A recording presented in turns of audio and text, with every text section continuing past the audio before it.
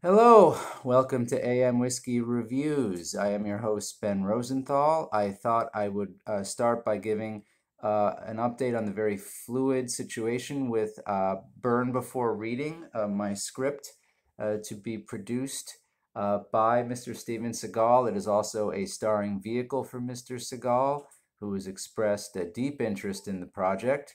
As you know, I had flown to Iasi, Romania to meet with Mr. Seagal. He did not show up to the meeting. I received very little notice. He had his reasons. If you refer to the previous edition of the show, you will understand why. But just to refresh your memory, I ended up married to a Romanian farm girl. I did not know that I was wed to her. I had gotten into a long discussion with her parents. And mostly I nodded because neither one of us really spoke a word of each other's language. And before I knew it, I was betrothed. Um, and am also a stepfather because she came with children. Um, I've not been able to go back because I certainly don't want to be on the hook for all of those responsibilities. And I still want to take a meeting with Mr. Seagal. Now, I also want to get Seagal for the 100th episode, the centennial episode. That's the 100th anniversary, not a 100th episode. But God Almighty, a centennial. I don't think that's going to happen.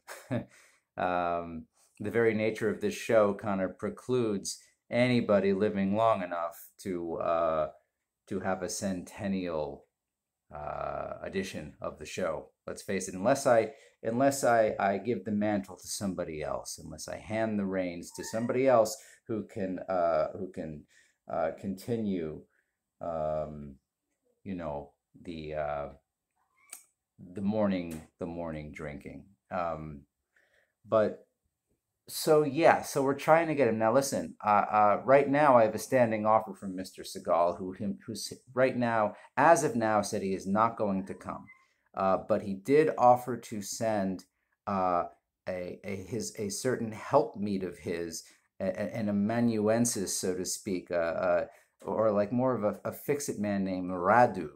Now, Radu is a hunchback, and it is known, traditionally hunchbacks have been thought to bring people good luck. If you were to say rub their hump, you would receive good luck. And Mr. Seagal, it turns out, has always had some aversion or some trepidation about doing some of his own stunts, and believed that if he could have a hunchback on hand to do those stunts, or to witness him doing those stunts, in fact, it would enable him to do those. He'd be able to get over the fear.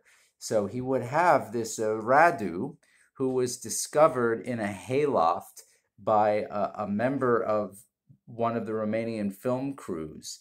Radu was not like even other hunchbacks. He was an extremely unique individual, and was more than happy to sit on the film sets, to have his own trailer. In fact, they put his trailer 5 miles away from all the other trailers. He'd have to walk to the set because people would refuse to come get him. Evidently, there were a lot of aspects to Radu's personality that made him, incompatible with other people working on the movies. And some of these people were some fairly unsavory characters, evidently, from the Romanian underworld.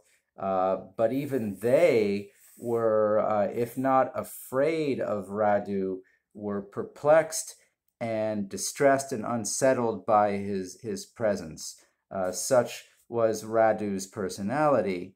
And evidently, it had a history of doing things in that hayloft that people found they didn't want to talk about or repeat uh, amongst themselves or anybody else.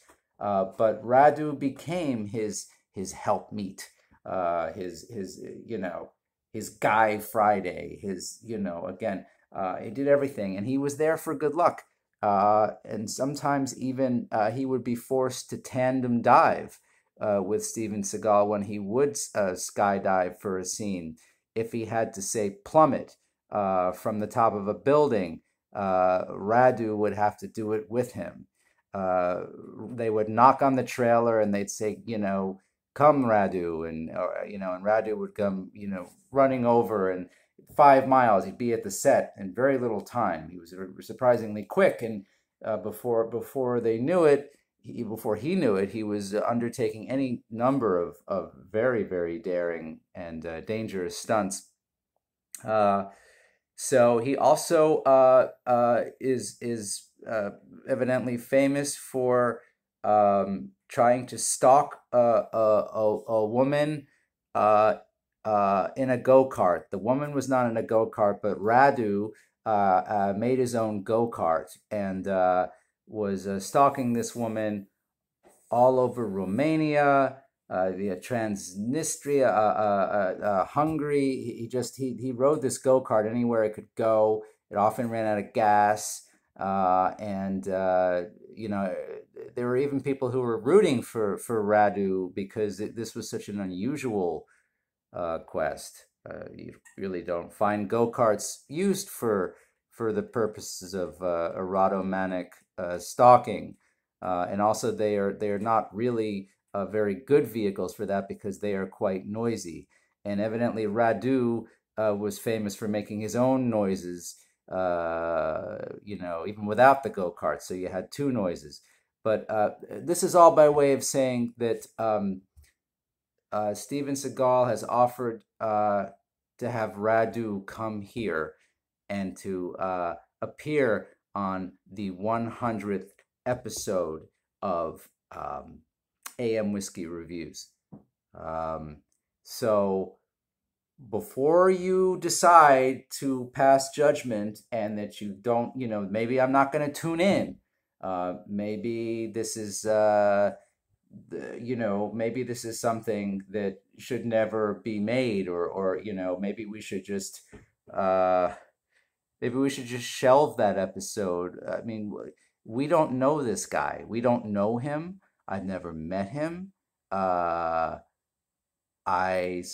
don't have to fly him in at my own expense. Mr. Seagal has been generous enough to fly him in on a livestock plane. And I don't even have to meet him, say, at customs, or at JFK. It's going to be a small airport, more of an airstrip, which is about 3.5 hours away at upstate New York, and I will intercept Radu's livestock plane there, drive him down here, and we will commence the episode. Now, as we know, I don't speak a word of Romanian, but there is a chance that if I can learn some, that maybe Radu can assist in annulling this marriage. He can be a sort of helpmeet, go-between for me, in which case then I can return to Romania, take my meeting with Mr. Seagal, and then maybe bring him back for the 200th episode. Look, it's not, we're not dead in the water yet, okay? There's a chance we can get him. And maybe I can have both him and Radu. I'll have Steven Seagal on this side of me, and an erotomanic stalking hunchback on this side of me. I'll have my wolf figurines, Norman Mailer's ghost. It'll be a real, it'll be an interesting group, nobody can take that away from us. I'm trying to keep these things under 10 minutes, and I don't know that I'm going to get to the whiskey, but let's just say that this is part 1 of Sailor's Aparitif, which I will be reviewing next episode. Anyway, thank you for bearing with me on that update, and I will see you next time. Over and out.